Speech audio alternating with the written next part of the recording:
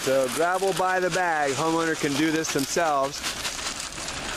Gravel by the bag is a little bit more expensive than when you go to the gravel yard and buy it, but it's so much easier to move, especially for the homeowner.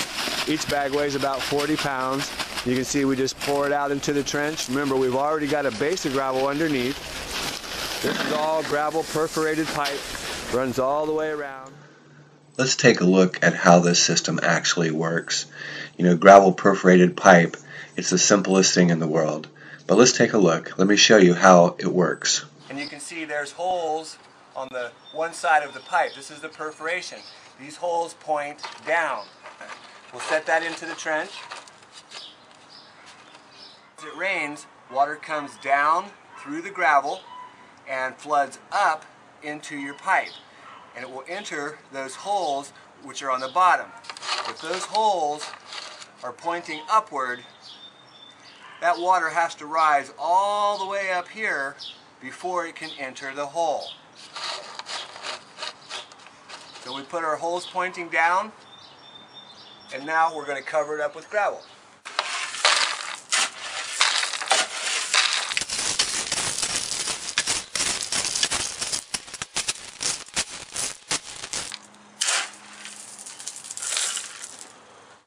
Now let's just simulate by putting our garden hose out here and see how long it takes for the water to get through the pipe, through the gravel.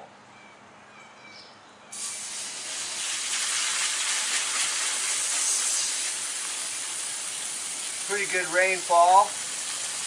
We're adding water to the gravel. The water goes down through the gravel to the bottom of the trench and will eventually begin to flow. It flows through the gravel first because there are voids in the gravel, but as we add more water directly, it will start to flow through the pipe.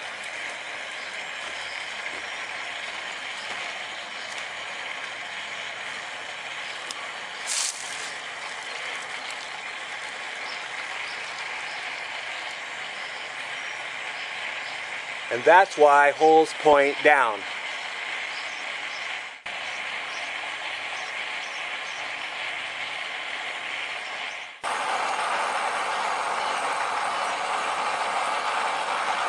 You can see the water coming through the holes.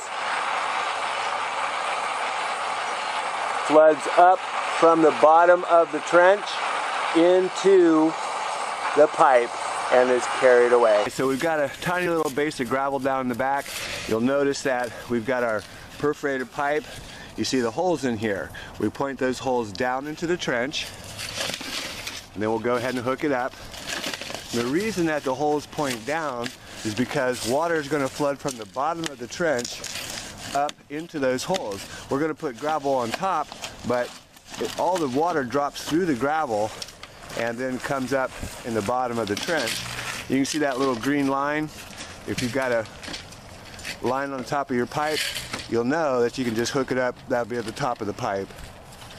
Next, we're going to go ahead and put a T on there. We've got our line coming back here to the catch basin. Nice catch basin installed back here. That picks up any excess surface water. Hey, this is Chuck with Apple Drains, reminding you that if you believe you can do something, I guarantee you can do it. Have a great day.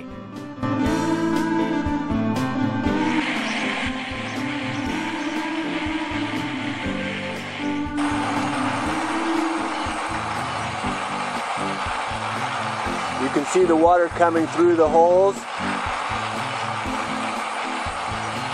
Floods up from the bottom of the trench into the pipe and is carried away.